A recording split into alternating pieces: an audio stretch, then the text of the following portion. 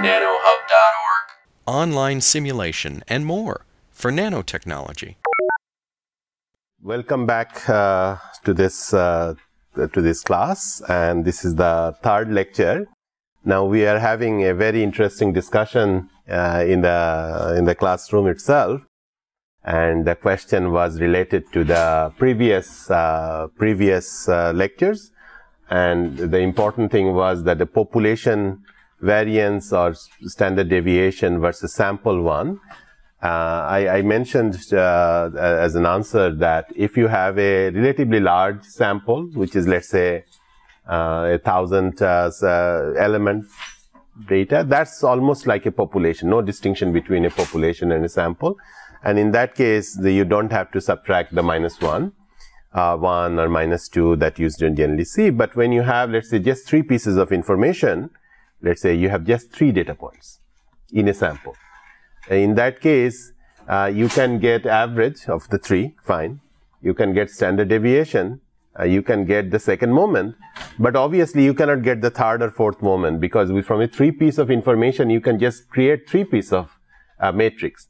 If you try to go 4, you are trying to get more than what you had in the original sample, and that would not work. So this degree of freedom, -1, -2, -3, takes into account of that one. All right. So let's get started in today's lecture. My goal today is to explain physical and empirical distributions. And just to quickly summarize what we have done this first week, in the first week, the first class, I explained the importance of big and small data and where they come from. In the second class, my goal really was to say that treat the data with respect and don't try to fit the data immediately. The first thing to do would be to look at the data in terms of median, in terms of interquartile range, and throw away any data. Don't throw away, sort of not consider any data that are beyond that range, 1.5 interquartile range, beyond that range. Keep the data, but don't consider it into subsequent analysis. Now, in the last class, we really did most of the things in terms of discrete things. For example, we did stem and leaf histogram. That was discrete. We did cumulative distribution function. That was discrete because none of the data was sort of fitted or corrupted in any way. And this is very important to keep the data as is and then analyze as much as possible. Now, before I start in today's lecture, I just want to have 2 housekeeping things. One is that every class, there is a Google form that you can, if you go to the Blackboard, you will see that there is a link for the Google form. And in the Google form, what I'm asking you to say that what concepts you did not understand, because sometimes I may not be able to get to those questions immediately, or what transitions did you find difficult so that I can improve next time. I'm learning as much as you are. So I'll appreciate the input. The second is that I will also post the homeworks as a Google form where you can pick the answers from a list. That way I don't have to grade it one by one, and you will immediately see whether your responses were correct or not.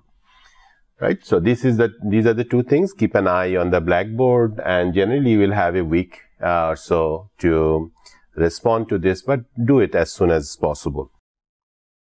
So today, let me get started on this discussion today. So I will talk about 4 things today: physical versus empirical distribution. The word empirical means experimental. The physical means that the distribution that comes out of physics, not necessary. And I will distinguish these 2 important concepts. Now, there will be a set of empirical distributions, that we know. For example, normal distribution, Weibull distribution, that are widely used. I will introduce them to you. But the third part is where things get really interesting, is that now you have the data from the last 2 classes, and now you have some distribution. Let's say you want to connect the two. You want to say the data that you saw in the last class is actually normally distributed. How would you do that? And if you do that, then what are the pitfalls? So that will be the goal today, goal of the lectures today. So on the left-hand column, that what you see is that the data itself, this is input, and you have to sort of clean the input, analyze the input, and without really converting it and asking any question of the data yet. First, you make the data as clean as possible, plot the data properly. If the data doesn't have certain values which are perfect, then you account for it by Kaplan-Meier formula, for example. I showed it last time. And then, once you have the data ready, then you begin to do hypothesis testing. That maybe this is a Gaussian distributed, maybe it's Weibull distributed. Those questions you begin to ask.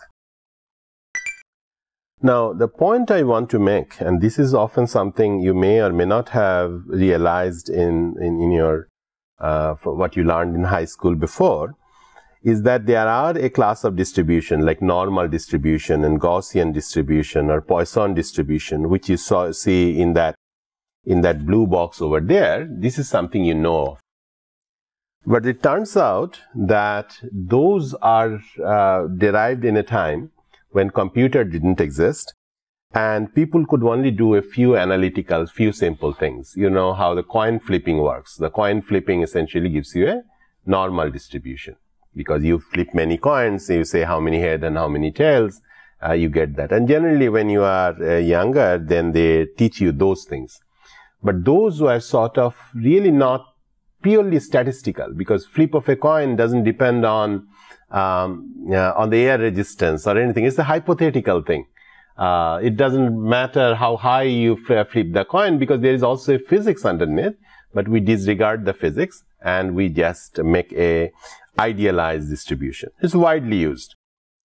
But it turns out that the number of distributions in the world is huge, much bigger than the small things that you learn in your undergraduate statistics class. For example, Fermi distribution. You all know in the semiconductor devices, if you have seen that, Fermi distribution, Bose-Einstein distribution, those are equally good distribution. But in statistics class, you'll never hear about those distributions generally. But those are also derived from physics. So the distribution that are derived from physics, we'll call it physical distribution. The distribution that you see, it's purely because you have done some experiment. You see the data arranged in a particular way, we'll call them empirical distribution. Now, there are, of course, many other types of distributions. For example, when the Saturn probe was sent, a probe meaning that it was a small spacecraft was sent, the way it was fluttering as it was approaching Saturn, that really didn't have any known distribution to describe it. It was not Gaussian distribution. It was not any of those distributions. So point is that the number of distributions that we have, the space of distributions, is actually much larger than what we generally typically learn in the class. And if you do a wrong distribution, choose a wrong distribution, your predictions would be completely wrong. And if it is completely wrong, I'll give you an example, then you can be in big trouble. So before we get there, let's get started. By the way, there is also, I write something as called a fish in a river distribution. And I will explain what that one is. This is a very strange distribution. We always think that a distribution has an average. It turns out this distribution doesn't have any average. So I will explain that we just learn a subclass of problems in our traditional classes. So let me begin by explaining some of the well-known distributions just to get started. Now, normal distribution is something that is very well known and broadly used, and often for electrical engineering and for many engineering functions is not a very good distribution to use. People use it because it's easy. And in fact, very seldom things are normal. So therefore, it is something we have to sort of think about it carefully. Log normal distribution is like a normal distribution, but where the variable x, instead of the input variable x, we take the input variable as log of x. And log normal distribution is very important. For example, in the back end of a transistor in integrated circuit, you will often see that the failure distribution is given by a log normal, not a normal distribution. And there is a physical reason for that. I will not explain it today. And Weibull distribution is another one that is also widely used, and it is called an extreme value distribution. Anytime you have a gate dielectric breakdown, or if you have a bunch of aircraft and you want to know what is the failure distribution of the wings, how long a time you have to replace the wings or the tires in the space aircraft, these are often given by the Weibull distribution. In fact, Weibull distribution was discovered in that context. In the 1949, there was a paper that explained that. Alright, so these distributions are often called a two-parameter family. Two parameters, why? Because there are two parameters that describes this distribution. One is, of course, the average. We learned about the average, right? Let me take this laser pointer and then highlight it. So you know that this is the average and this is the standard deviation. Now, why am I using average and standard deviation rather than median and interquartile range? The reason is, of course, this is a continuous distribution. When you have many samples, then you can use this distribution. Hence, you use it over there. Similarly, this is your distribution function, so which is given by different values of mean and different standard deviation that you know. And if you wanted to do the cumulative distribution function, you will integrate it. And when you integrate it, it will go from 0 to 1, depending on where your mean is, wherever the mean is, and then it will symmetrically go between 0 and 1. Now, of course, this is one type of distribution. This need not be the only type of distribution. By the way, many of these two-parameter family, two-parameter has many distributions. Binomial is one. Binomial distribution, you may have, there's a coin flip one. You may have Poisson distribution, or you have chi-square distribution, student distribution. So there are a wide variety of distribution functions that depends on, you have to get two parameters to describe them. Now, another two-parameter distribution function is called log normal. And in the log normal, the only thing that you see, previously we had t minus mu. And only thing is that now the variable is log t and the other variable is log mu. And so you have the same mu, you calculate it exactly the same way, but now you take and that's why the word log is in front of the normal. So it's a normal distribution, same square you see up here, except the variable has been transformed from from t to log t. And likewise, you can do the integration and you can find out the corresponding function. So there are, I will explain this. So this is one is the probability distribution function. The another one is cumulative probability distribution, just integrating up. And then there are two other things that I'm going to explain to you in a table very soon. This is the sort of failure rate. So I'll explain that in a second. The most important in the reliability physics, the most important distribution that people talk about, and it's widely used in variety of things. Anytime you may have, when you were an undergraduate student, if you did a crystallization experiment where you put a salt crystal and gradually the crystal grows, it turns out that that's given by the Weibull distribution also. And in fact, although his name is Abrami, he first described the distribution in the context of crystal growth, and then later on all the failure distribution turned out to have the same physics. So you can derive it physically. It's not a random thing, it's just something that you can derive. And once again, why are you calling it two parameter? Do you see where the two parameters are? You will see that there is one parameter here, alpha. Other parameter here is beta. And so you have alpha and beta. So those are the two unknowns that you'll have to describe. Once you have the data, you'll be able to get the alpha and beta that way. And this is the probability distribution, and this is the cumulative probability distribution. And I am going to explain this parameter in a second.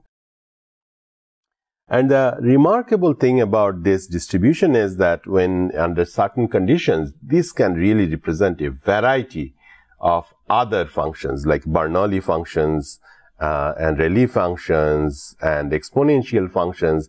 Just by changing beta, you can go from one to another. So this is really not, Weibull is not really one.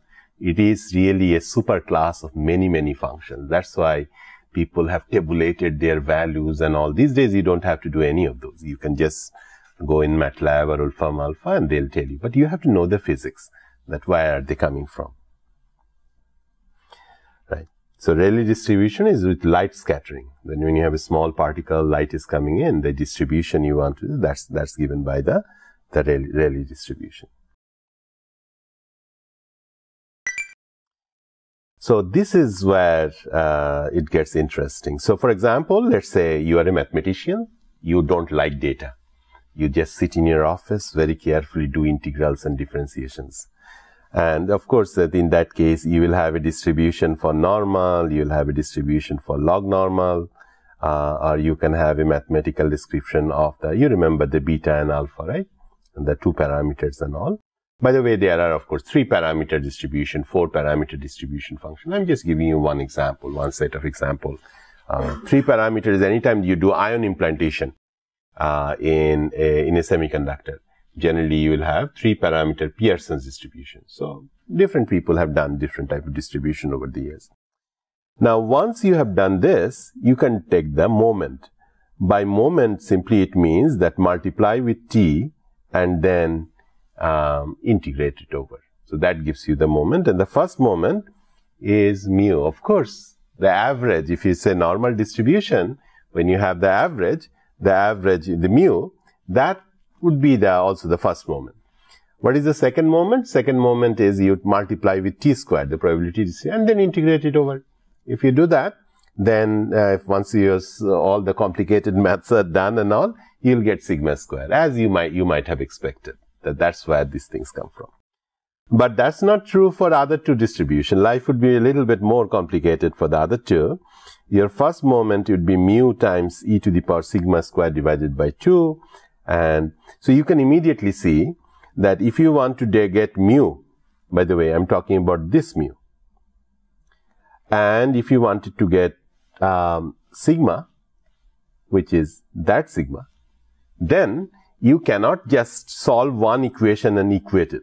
You have to set one value for the first moment and for the second value, second moment, 2 equations, 2 unknowns, and then that will give you the 2 solutions, right? And therefore, and if you want to do Weibull, the 2 parameters alpha and beta, again, equate it to the first moment and equate to the second moment, and then you get the corresponding value of alpha and beta. You can immediately see why people don't like this type of thing, because now you'll have to do an extra work. It's not immediately mu and sigma you get in one shot. So therefore, it's a little bit complicated. All right. So it turns out that the probability distribution people express it in various forms. These are all equivalent forms. You can have probability, 2-parameter alpha and beta, or mu and sigma. This could be one. The cumulative probability is the integral of this probability. Survival functions is that how many have failed and how many have remained. So if there are 100 parts of something, 84 have failed. So then your R is 16. The 16 are still surviving.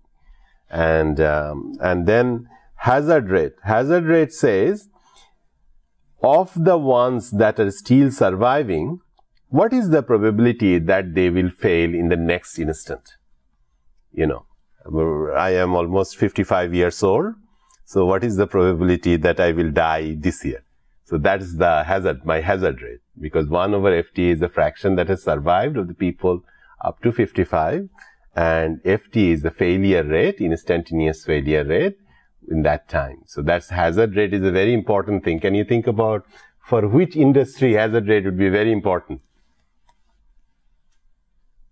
which industry would it be? Life insurance. Life insurance, of course. Life insurance would be very important because they need to know that what they charge for your premium based on, if you are very young, then they will have your FT is very small and 1 over FT is very large. But you can see that as you're getting older, FT will rise quite a bit and then 1 over FT is becoming smaller. That's why your insurance thing goes up. Another one is cumulative hazard rate, and which is simply, if you have the hazard rate, you just integrate between 0 to t. It's like you're going from here to Indianapolis. Every mile you have a hazard of getting into an accident, and what is the integrated hazard over the period of time. Average hazard is, of course, you average it over time, and so on and so forth. But the important thing is that if you know one, you know all other. That's the point. And you'll see in different places people plot it in different ways. Now, one important thing I want to mention, that although when we are thinking about mathematical, like a normal distribution or Weibull distribution, you can do it mathematically, meaning that you can just take a derivative. We all know how to take a derivative. If you have forgotten, again, Wolfram Alpha can help you to take a derivative. But the thing is that when you have data, how do you take a derivative, or how do you do integration of a derivative? Then the idea is the same. Remember, this was the cumulative derivative, and you probably remember, right? What was this formula called? Sort of, do you remember? It goes with the hazard, sort of has a similar, what is this formula called? Do you remember? It's called a Hazen formula. Hazen formula, right? So Hazen formula tells you the cumulative distribution. So let's say you don't want your cumulative distribution, you want probability distribution. So how would you do that? So how you would do that is take a derivative, that I know, but now you take a discrete derivative. And when you take a discrete derivative, the corresponding formula is this, because you can just put this one in here and then take a derivative, and then you'll get, you have to take I plus 1 and then I, and then simplify it, then you can get discrete derivative. You can get a discrete derivative for the hazard rate also, this lambda I, right? So you can calculate that. This would be one thing that you may want to check when you have a spare moment. So this is a table that sort of connects everything to everything. So for example, let's say somebody has given you the integrated hazard rate H, and then they tell you, give me the probability distribution function. So then you will go in this table, and then you will say, okay, what I have to do is to put e to the power h over t and take a derivative of dht dt, and whatever comes out of that, that's really f of t. So any point in that box, just sort of you can see that in the diagonal, of course, if you are given the survival function, and you are also expected to give the survival function, you don't have to work at all. You can just put the same thing back in here, you're done. So diagonals are very similar, say simple, but off diagonals, for example, in here, how to get it ft, or if you want to have, if you know ft and you want to get average hazard rate, then you put that ft in here, integrate, take a log, and that gives you the hazard rate. Right? You see, this is a table, you can easily derive it. I can, if you like, I can give you a homework, just so that to make sure that you actually derive it. Alright, so what do we have now up to this far? Up to this far, on one hand, we have a bunch of data. We have a bunch of data that we have massaged very cleanly, thrown away the outliers. We have done the Hazen formula or Kaplan-Meier formula, taken care of the data itself. No distribution has been assumed. And now we have these distributions. And we want to see, does the data fit into any of these distributions?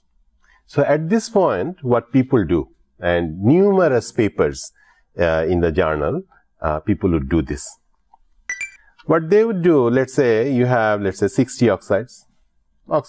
You're doing an experiment. Let's say you are employed by Intel or somebody, and you have 60 experiments. You are a scientist in their characterization group, and you have testing the 60, and you have recorded in the first 1,000 hours, there are these 7 failures. 7 failures. And so therefore, how many did not fail? 53 did not fail, but 7 have failed. And how long? After how long? And some of them have failed after 181 hours. Some have failed after the last one has failed, 805 hours.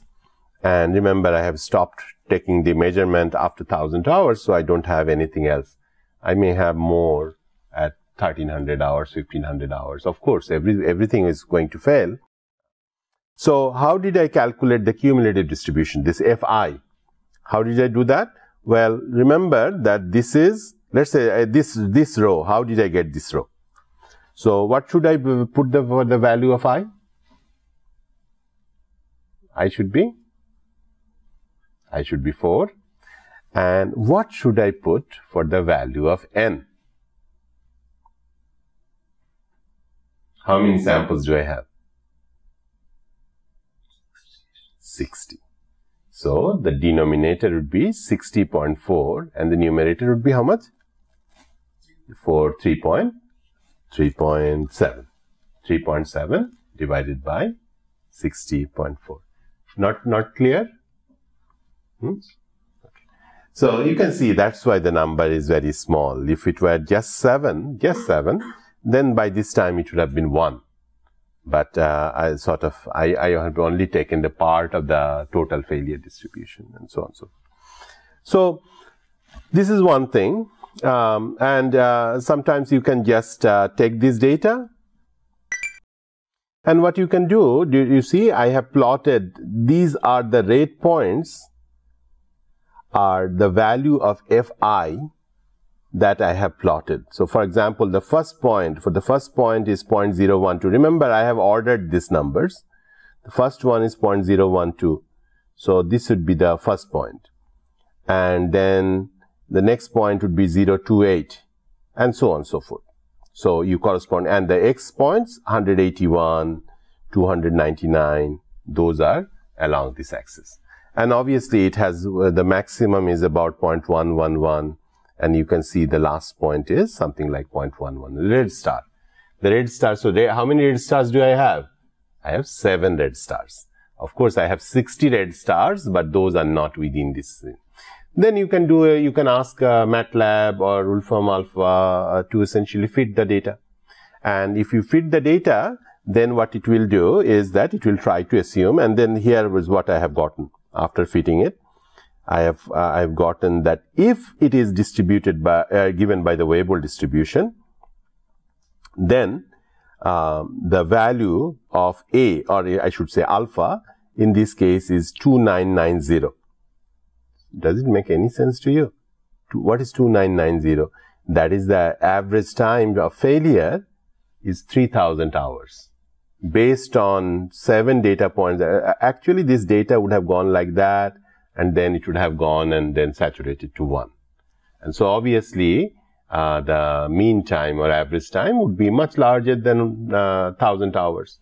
So after fitting, you get something like this. So 3000 hours.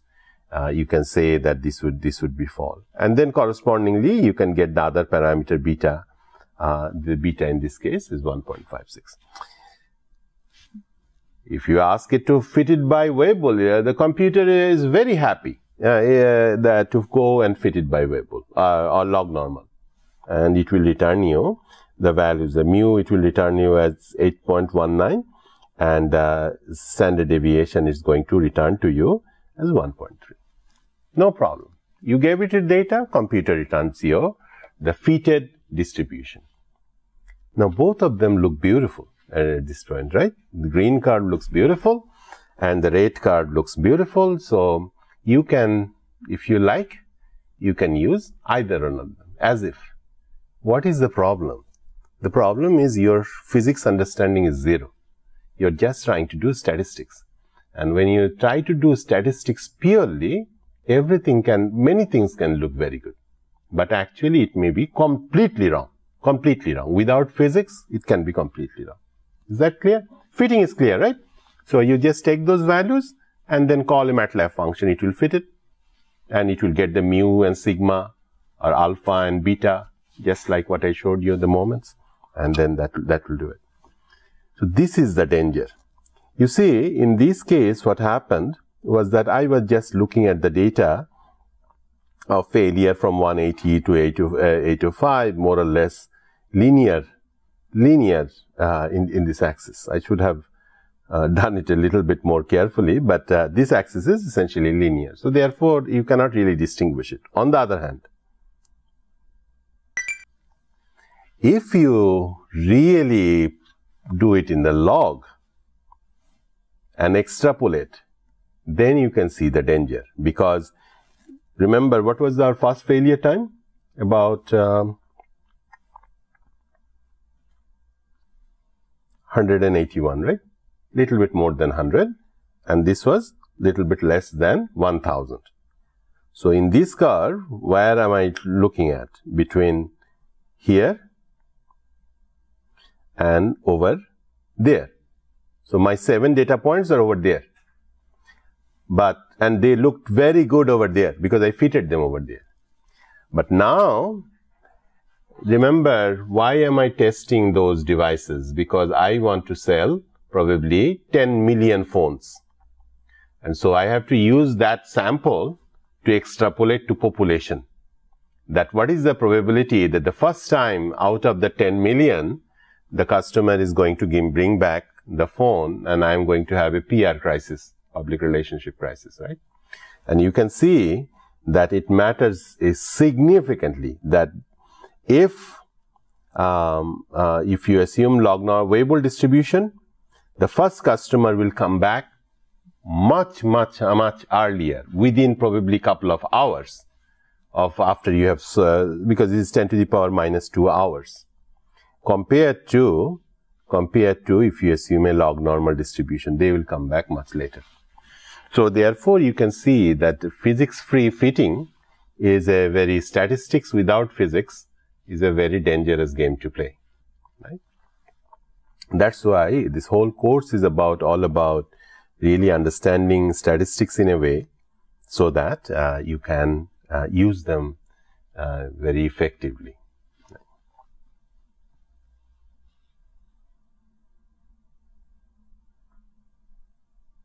This is one reason often people use different type of normal distribution would be even more dangerous. Log normal is a little bit better, but Weibull is generally the most pessimistic of the distributions. And that's why one has to be very careful what distribution to choose. And in the next week, I'll spend some time that even when you don't know the physics, even then how to choose properly. Because even within the range we fitted, where it looked good, if we looked carefully, you would have seen the telltale sign of something being wrong. Because you cannot really, sometimes physics, you may not know the physics. Let me explain to you another distribution that you have never seen, maybe. And that is very strange, because we always sort of know, we have to think about that distribution always have an average. That's what we have always heard, right? But it turns out that there are wide class of distributions which doesn't have an average. And that is precisely how Amazon has gotten so rich, because Amazon's distribution does not have I'll explain that in a minute, does not have an average. On the other hand, Walmart's distribution, physical stores distribution, has an average. So I'll first explain this model, and then I will explain the connection with the marketplace, that how Amazon got so interesting. So this is a model, and I worked out this model a couple of years ago without knowing that whether it applies to anything or not, and this is the general idea. Assume you have a river. It's a one-dimensional river, and this R stands for the river, and then the river terminates at a waterfall, and the waterfall is the W. So it is terminated by a waterfall, and on the other side of the river you have a mountain. So it's a region where the sort of get reflected in some way. So if you push some, let's say in this point, you push some fish and the fish is blind. So it's like it goes in the random direction. It doesn't know which was forward and which, and every time constant, every time interval, it jumps to the left or it jumps to the right. Right? Now, obviously, if there's a mountain, it cannot really go all the way, and then it will get, when it comes here, it will be scattered back, and then it will go in here. So you can eventually see that eventually all fish will drop here, and then they will disappear from my system. Now, if I didn't have the waterfall, of course, it would have keep going on this side, come back on this side, and gradually I would have, and if I didn't have this, I would have a normal distribution around this over time. It's possible. But that's not really the interesting problem. The interesting problem that when you have a failure is like a waterfall, that it drops and disappears from your system. So that's like a waterfall. So this is a much better representation of when you have a reliability problem. If something fails, that's not, without the waterfall, that wouldn't have happened. It turns out that this is not a complicated math problem to solve. It's a diffusion problem. And at the end of the day, you can write the solution of the diffusion equation. And I will not belabor that point. You can just put the solution, put it in here to show that actually the solution is correct. Now, of course, the total number of fish that you have, the sum must follow this relationship. Why? Because this says how many do you have between the 0 is the mountain, or 0 and L is the mountain, 0 is in here, let's say. So this says the fish that are still in the river. And this one, f of tau d tau, is saying how many fish has disappeared at every time t, right? And you integrate over up to time t. So that many fish are dead, integration of that, and this many fish are still jumping around. And if you put this f of p of t in this equation, integrate it, and then do a differentiation with respect to time, at the end of the day, you are going to get a distribution function like this. It sort of looks like a, what is it? Almost like a Weibull type distribution. You can see that there are parameters like x naught squared, which is like alpha, and then there you have an x naught. There is also another coefficient d. So the d is saying the rate at which the fish jumps forward and backward, and that gives you, it's a 2-parameter distribution, and that gives you an ft. But this is a very strange distribution, because let's say you don't know physics. You don't know those differential equations. You have a computer, and in the computer you are throwing certain number of fish, and you are looking at how many fish sort of arrives on the other end, right? You can write a little MATLAB code and then see how it happens. And let's say you push a certain number and the data comes out like that. So this is a certain number of fish coming out as a function of time. Do you see, in the beginning, it takes a certain amount of time to get started, because if you are injecting here, then it will take a certain number of hops before it can come here. So therefore, it cannot start from 0, it will start from here. And then, as they keep coming, you are using a delta function here, putting 1000 fish at the same time. And you are looking at how they come out. They're like an impulse response. So then there will be a certain number which will come out very quickly, and then they will fall. Then you can try to fit, then you do, let's say, instead of 1000 fish, you said, okay, I want to get the average properly. So I'll put 10,000 fish, or I'll put 50,000 fish. And this is the arrival time distribution. Now, if you ask, how long does it take for the fish to arrive on average? It turns out that there is no mean in this one. Do you see why? The reason is, how do we get an average? Do you remember a few minutes ago I said moment, how to get a moment?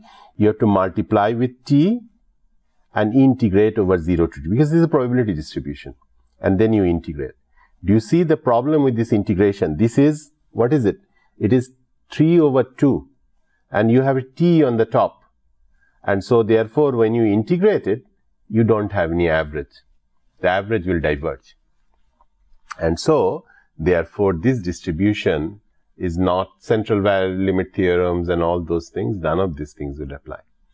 So the connection, this is just, you don't have to remember the physics, just what I want to say, that apart from normal, log normal, Weibull, these things that you may or may not have heard before, there are a broad range of distribution functions that are often needed in the modern analysis, which does not satisfy even the basic requirements of a standard distribution function. So what is the connection with respect to Amazon? You see, one thing Amazon can do, because it doesn't have a physical store, is that they can keep one copy of a book or two copy of a book.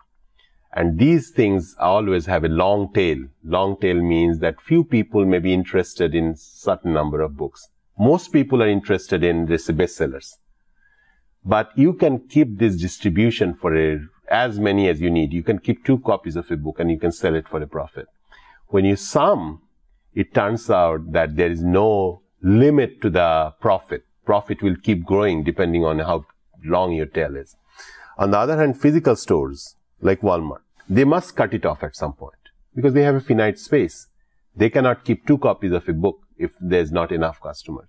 And if you do that, then there is a limit to that profit. So hence, distribution functions are very important, and that is the heart of many of these modern stores. Like, in a movie theater, you can only show so many movies.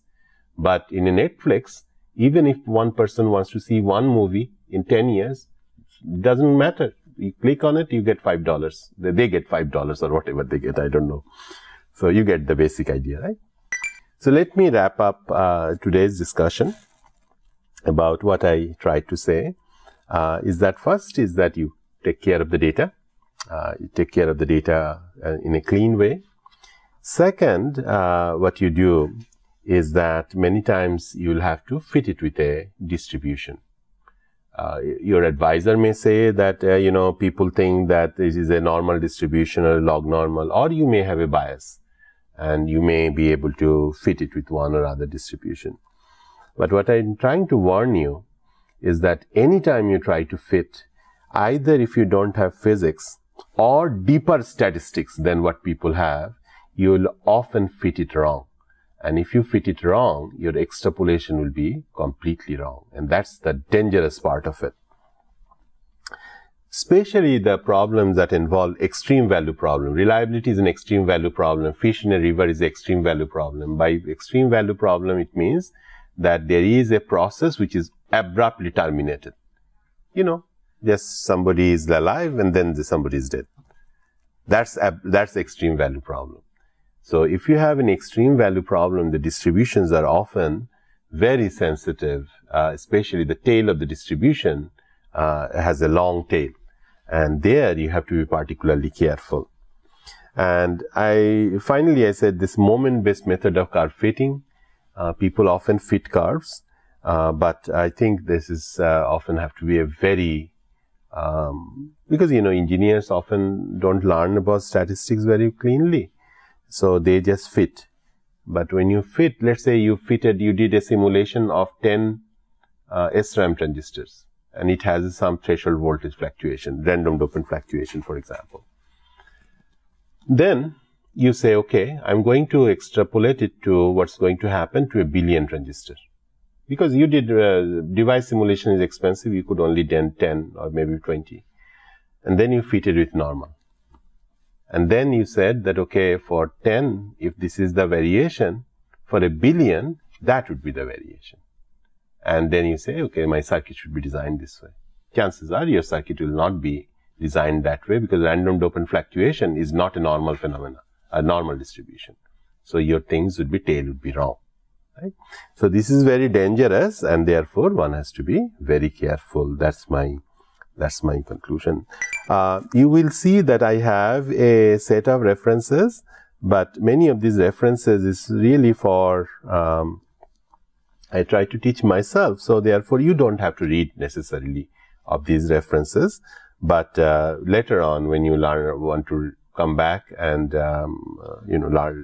want to get more details for something or another, you'll find them handy. So let's see whether you can quickly answer. We have just a minute or two left. Take a quick look and see whether these questions are clear to you. For example, why do people use normal, log normal, and Weibull distribution when they do not know the exact physical distribution? It's because that's what we know and what we learn in undergraduate years, that's how we should do things, so we don't ask questions, right? Too many questions is not good. What is the problem of using empirical distribution? Extrapolation problems, right? We just saw that extrapolation can be dangerous. If you must choose an empirical distribution, what should be your criteria? Now, this is very important that we'll get into in the next week. Smaller is the number of parameters that gives you a reasonable fit, and we'll ask this question what reasonable means. That should be your criteria. If you can fit something with one parameter, you should not fit it with two. If you can fit it with two, you should not go with three. Because the more you fit, this is the problem of overfitting, chances are that your extrapolation would be very sensitive to small parameters. Let's say you want to fit it by straight line. You have some data. If you put a cubic, it will always fit better. Mean error will be smaller. But the third coefficient will be very small. And a small change in that error will completely make the extrapolation in the wrong direction. So it's a very bad idea to put it that way. Then there are these other questions, and the questions are, some of these are a little bit advanced. How would you get the failure rates? You can easily calculate the number. Although it doesn't, it's a sample size dependent, but you can nonetheless, for a given sample, you can calculate the number.